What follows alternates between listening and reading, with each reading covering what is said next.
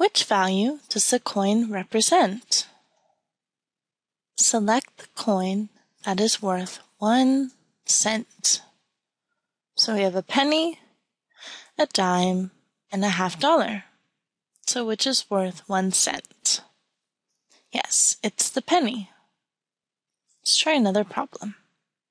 For this problem, I want you to select the coin that is worth 10 cents. So we have $half, a dime, and a nickel. So which of these is worth 10 cents? That's right, the dime is worth 10 cents. Okay, now select the coin that is worth 25 cents. We have a quarter, a dime, and $half. So 25 cents. Yes, a quarter is worth 25 cents. Last problem. Select the coin that is worth 50 cents. We have $half, a quarter, and a nickel.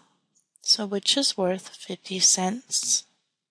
Yes, the $half is worth 50 cents. Great job, and I hope to see you again soon.